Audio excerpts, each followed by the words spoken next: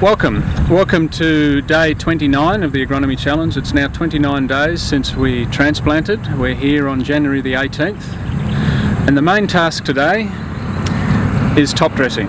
We're going to be applying urea fertiliser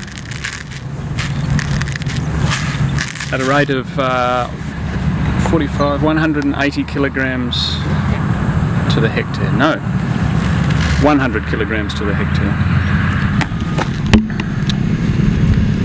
So at 29 days after transplanting, it's on the early side of the typical window for top dressing, but it's what the Nutrient Manager program is suggesting we do, particularly with a hybrid. Now let's go and look at the crop as it stands after 29 days.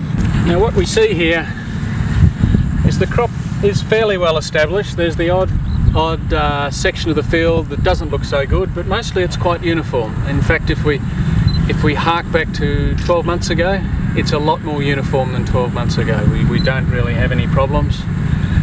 There are very few weeds to be had. The pre-emergent herbicide is still functioning quite well. There's the odd small weed coming up, so I suspect we'll have one more herbicide application in a few weeks. But what worries me most is the prevailing conditions. It's quite cool. It's been cool and wet for a good 10 days now, somewhat typical of last season.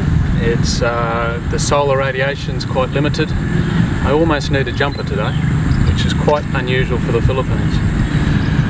And what worries me most is with the cool conditions, and we already have quite a wide row spacing with the rice. It's generally accepted here in the tropics that you should have a row spacing of 20 or at most 25 centimetres, and here we are out at 30 centimetre row spacing, which is wider than what we want, but with a mechanical transplanter we had no choice.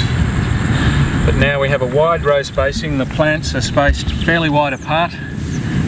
They want solar radiation to grow, for their canopy to spread, and to get their photosynthetic process going, and we're not really getting it at the moment, and that has me worried to a degree. But then again, worrying won't change the weather. So the one thing we can do is apply nitrogen fertiliser a little bit sooner rather than later, so that when we do get some solar radiation, it's got thorough nutrition in which to take advantage of that solar radiation.